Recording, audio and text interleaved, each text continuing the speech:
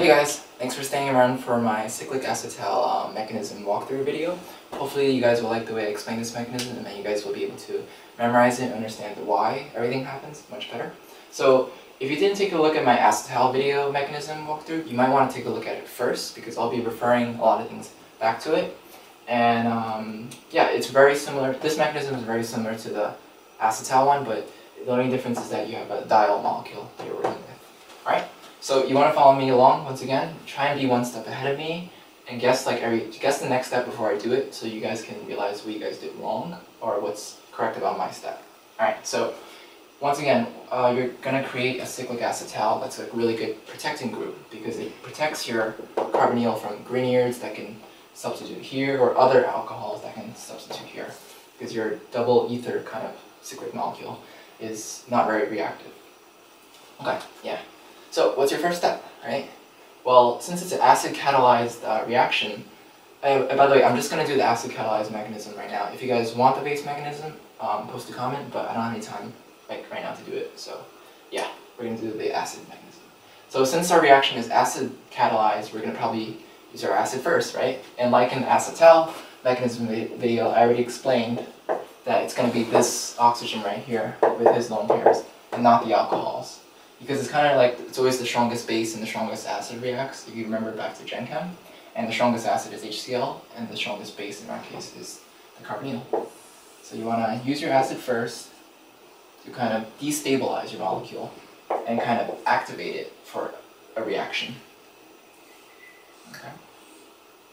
Oh yeah, I just realized, by destabilizing your molecule, you're kind of increasing the energy. So if you ever learn or seen exothermic graphs where the reaction is kind of like this, well, and this is like the reaction energy, well, this is kind of like, this step here is basically what we're doing.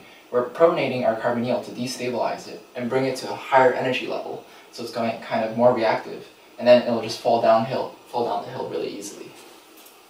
But yeah, anyway. So you protonated it, it's unstable now. You guys, if you watch my acetal video, you know that there's a resonance form. There's a resonance going on with this carbonyl molecule because this double bond can resonate up. By the way, I made a mistake. You have a positive charge here because oxygen's happy when he has two bonds, but right now he's forming a third bond with hydrogen. Also, the electrons are being thrown away or shared with the hydrogen here. So now he has a positive charge.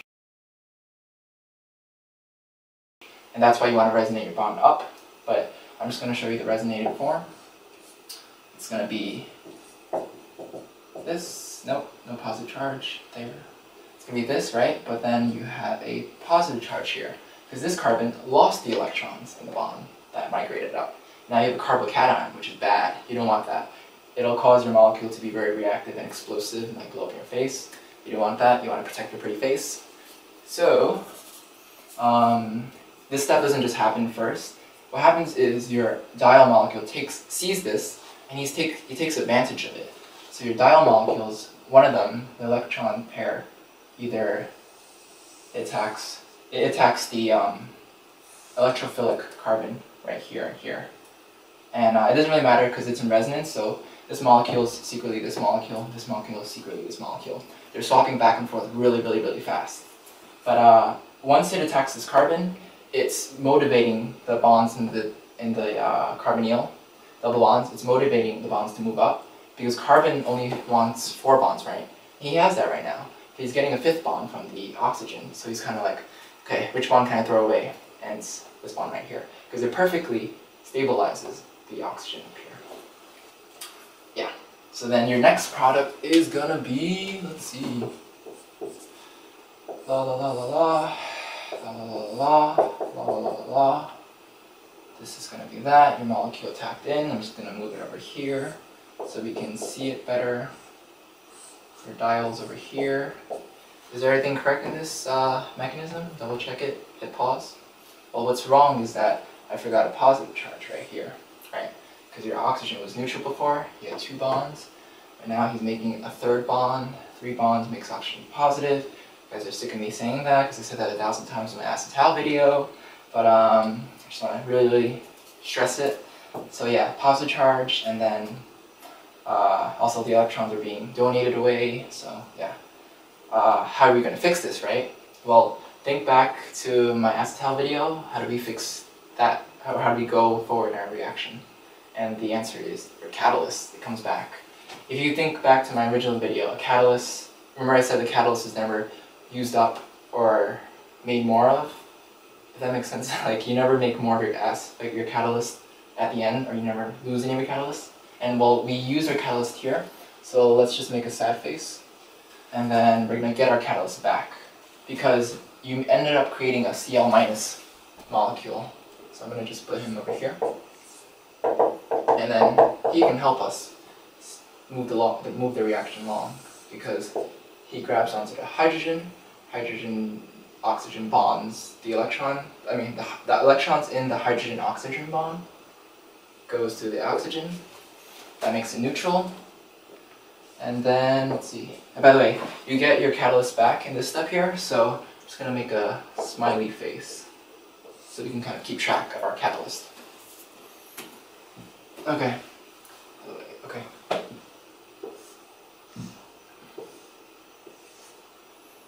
You should get this molecule now, right? O goes like this. Right? This should be what you got, because we lost the hydrogen. So now it's like that. No more charge because the electrons went to the oxygen, satisfying it. Now it's like this. Alright? But we're not exactly at our cyclic acetal yet, right? But how do we get there? Well, if you look at the reaction, right, it's this second oxygen that is going to be, it's going to be these two oxygens that's in the final product. So we have to figure out a way to kick out this oxygen. So it became an alcohol already. So how are we going to kick it out, right? Because until we kick it out, this oxygen can't attack this carbon, because carbon only wants 4 bonds. If he gets a 5th bond, he has to kick somebody out, and nobody really wants to leave right now. So what we can do is, we can make this alcohol a better leaving group. And how we do that is we use acid, HCl, that we recreated in this step right here. So you use HCl, alcohol, this alcohol is going to be protonated by the proton here, and then the electrons are going to migrate over, and then you're going to get this product.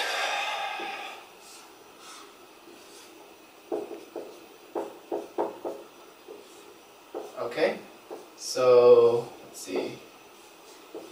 Did you guys get this in your book? And then, by the way, anything wrong in this molecule over here? Well, there should be a positive charge over here, because oxygen donated electrons from the bond with the hydrogen. And once again, oxygen has 3 bonds makes it positive, it's not happy, yada yada, shut up Frank. So now it's a better leaving group, so we can use the electrons here to attack the carbon right here. And then the water molecule will just leave. Okay? When he leaves, you're going to get this, or you should get this molecule. Damn it, who's calling me? Sophina, stop calling me. Alright. Oh, sorry, I lost track of what's going on. Damn you, Sophina.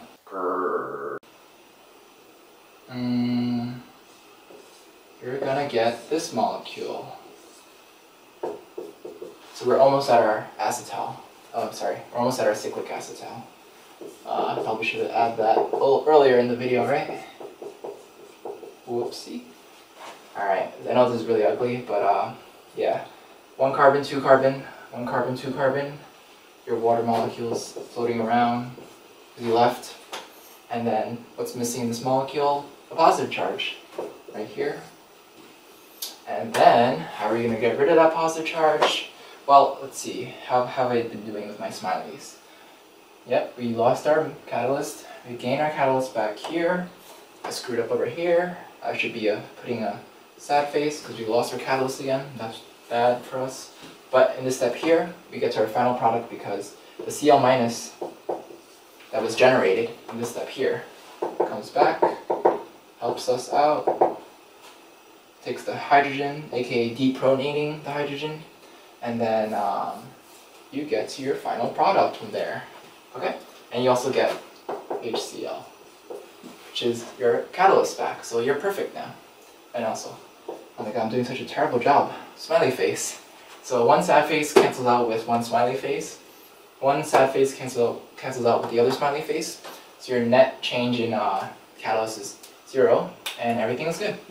So yeah, take a look at the whole entire mechanism again, and see if you can kind of come up with a story for it.